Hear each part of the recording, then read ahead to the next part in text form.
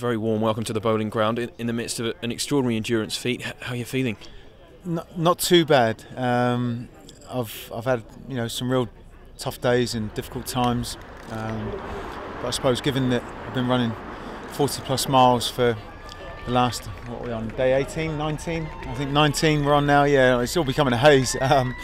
Yeah, not too bad. There's one concern I have had has been my right knee, which was a problem even before the challenge started. I had a few injections in it just to try and settle the problem down, but it has flared up, and it does flare up at any given time. So hopefully that will stay at bay, and we'll be able to complete the challenge. Tell us a little bit about what inspired you to do the challenge and how you dreamt this all up. Two reasons really.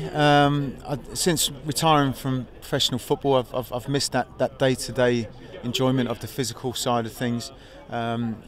Since retiring over the years, I've been intrigued by these individuals that take on extreme ultra challenges, and always wondered what it would be like to put myself through that kind of scenario, and wanted to sort of see how I would react personally in that kind of a situation, and I've got a good idea of what that's like now.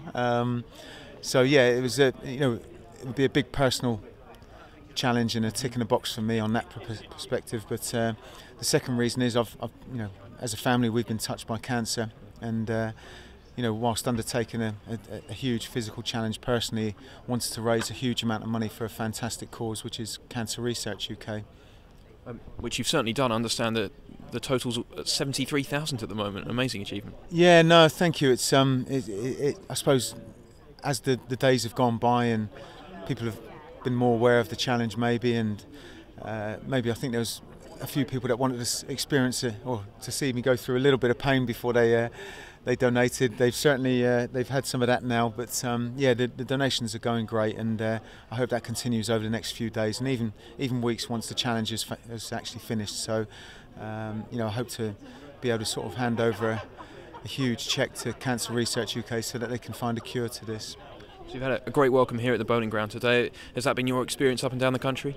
Yeah, on the whole, the clubs have been amazing. It's been great to get pitch side into the grounds for photo opportunities, and to receive a piece of signed memorabilia like shirts and things like we've received today, which will be amazing because that is going to help the fundraising as well, because we're going to put all those items together in some kind of auction. It'll probably be an online auction. So maybe an opportunity for a collector to get all 20 Premier League sort of football shirts all signed up from one season might be quite a collector's piece for someone if they're happy to bid a nice sum of money.